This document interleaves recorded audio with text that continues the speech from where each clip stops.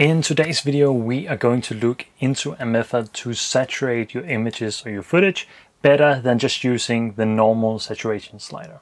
So without anything more said, this is going to be a short video, so let's just jump into it and see how it works. We're inside DaVinci Resolve, and what I've done here is just I've done my initial grade.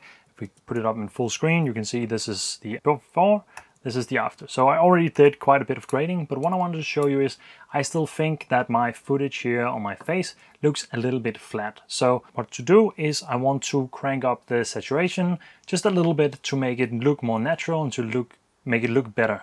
Now, one thing that I could do is I could use the saturation slider down here and just pump up the saturation a little bit. But in my opinion, that doesn't really look that good. It looks a bit too much and it quickly becomes too much on some of the colors. So what I can do instead is a different technique. Now I can reset this node and we don't have our saturation anymore.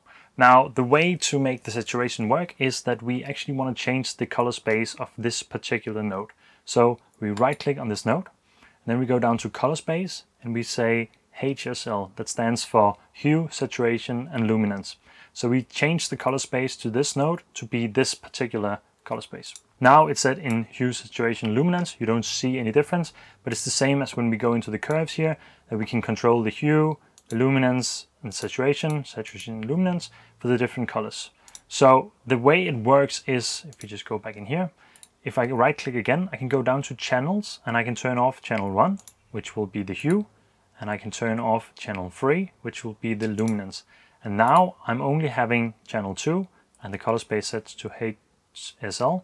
So I only have the saturation, which is channel 2, available. That means that when I start to dial in my lift, gamma and gain or offset, I'm only doing it on the saturation and not on everything.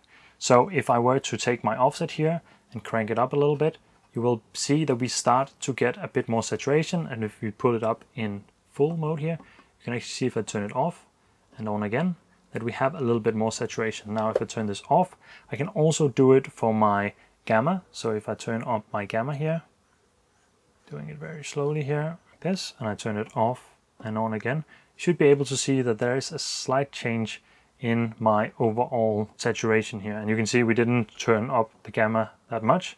So if we were to take the mouse here and crank it up a lot more here, you can see that we're starting to get some banding. But if we're just doing it ever so slightly, you'll get a little bit of saturation, and it's much more fine detailed than if we do it the other way around. Now, I put in some to the gamma here, but if I were to take some away from the darker areas, I can actually turn down the lift here. So if we turn down the lift a little bit and then turn up, that was too much, turn down the lift a little bit and then turn up the gamma a little bit more, you will see that this is not a particularly good look, so we will do it a little bit more soft.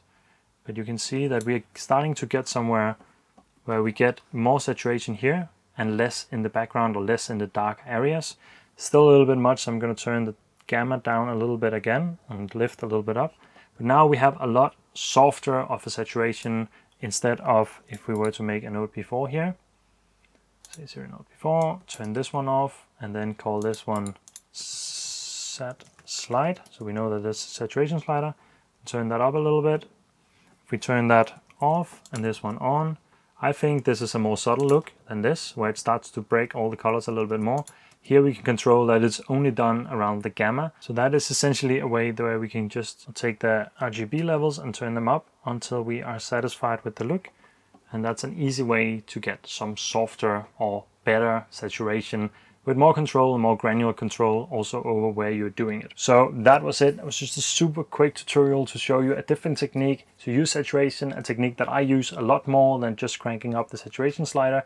If you're in a hurry, of course, that's still fine to do, but I prefer to do this method as I have a lot more control over how much and how little I do it, and also in what areas I do it if I don't want everything to be super saturated. So with that said, I'll leave you to it, and until the next time, take care.